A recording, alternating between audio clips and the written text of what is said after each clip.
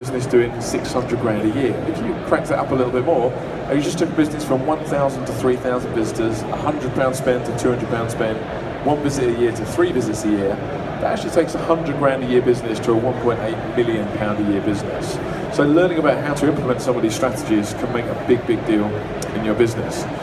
So you probably understand your business, and hopefully you'll know some metrics like your average client lifetime value. But if you're not familiar with that metric, the way you calculate that is you take what is each transaction worth, so how much did somebody spend each time they transact with you, how many times do they spend money with you per year, and how many years do they stay with you in their typical lifetime.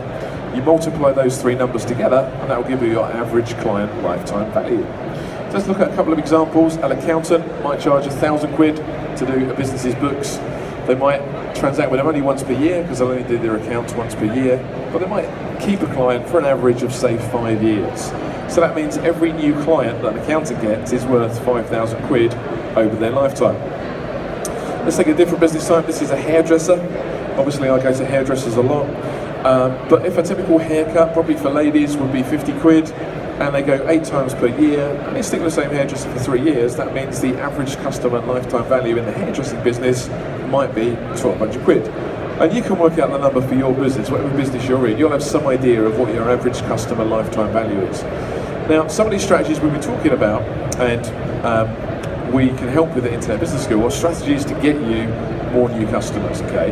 There are a number of different channels, so we can teach you how to get your website to the top of Google, we can teach you how to get on the first page of YouTube results, we can teach you how to get on Google's business directory, how to leverage Facebook, Instagram, Twitter, how to re-engage previous customers, how to have an affiliate scheme, how to do joint ventures, and how to do smart remarketing. So let's plug in some numbers to that and say, okay, just imagine you got on the first page of Google. You could probably all get at least 1 customer a day if your business was on the first page of Google. You could probably all get a couple of customers a week if you're on the first page of YouTube. You could probably get an extra customer a day if you're on the first page of Google's business directory. You could probably all get 3 customers a week if you learned how to do Facebook marketing. And if we're really pessimistic, we just say 1 customer a week from Instagram, 1 customer a week from Twitter, 1 customer a week from engaging with lapsed customers, 1 a week from having an affiliate scheme, 4 a week from joint ventures, and 2 a week from remarketing. So none of those numbers are particularly big.